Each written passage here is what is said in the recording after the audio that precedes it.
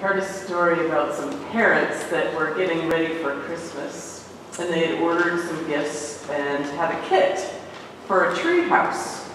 And when they opened up the box and getting ready to set it up, they realized that they got the materials and the plans for a sailboat.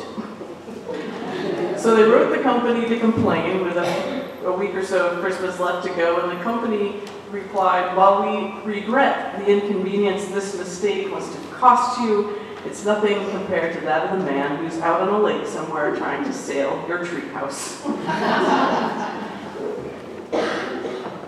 Advent.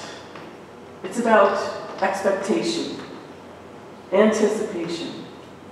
And you may have been anticipating scripture that was about maybe shepherds and angels this morning.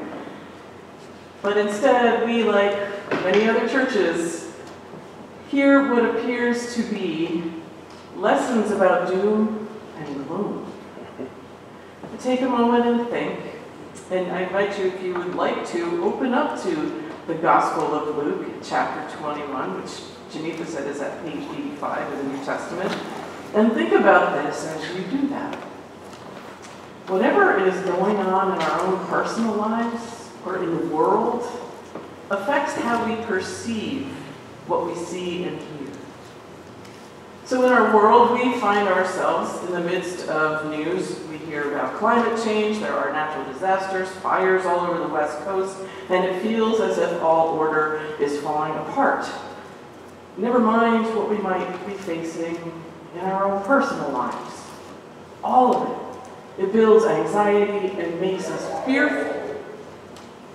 And fear is an insidious thing. It drives us inward, it can harden our hearts, it darkens our vision, it stunts our imagination. And Jesus knew this well.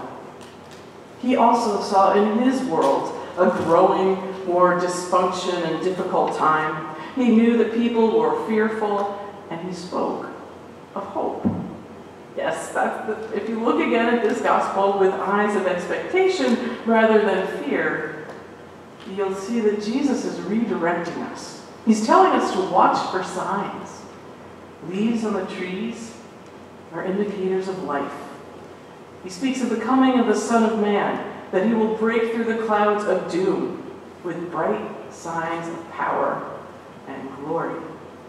And at the heart of Jesus' words is verse 28. He says, "Now when these things begin to take place, stand up, raise your heads, because your redemption is drawing near." Stand up, raise your head. It's the absolute opposite of cowering in fear. Jesus says we can have courage because he comes to stand beside all of us in all things. Jesus is drawing on the examples of those who came before him, especially the prophets, and today we also heard from Jeremiah. And Jeremiah was in prison because he dared to speak out that an enemy was going to come and destroy Jerusalem. But while he was in prison, Jeremiah remembered and leaned on the promises of God, finding hope in a hopeless situation. He knows, as only a prophet can, that should the city fall, God will help rebuild. And that God will send, as he said, a righteous branch to restore the people. His faith comes to us today, reminding us that there is never any situation beyond hope and change. So the way things are not the way they must always be. The last words of our gospel lesson are Jesus's. He says, "Heaven and earth will pass away, but my words will not pass away." Seems a little mysterious. What are those words? Well, I would imagine it's all that he spoke and he taught, certainly. But during Advent, when we are assured the time is coming, that the light is coming, it would be best, I think, to focus on the words that we remember when we come to the table. "This is my body given for you." This is my blood poured out for you. Jesus' promise of his continued and his real presence with us. Nothing lasts forever except Jesus' words, we are told. The word will not pass away. So what does it feel like to know this solid truth when we do recognize all sorts of things changing or in need of change around us? Well, for starters, it means that hope really can matter.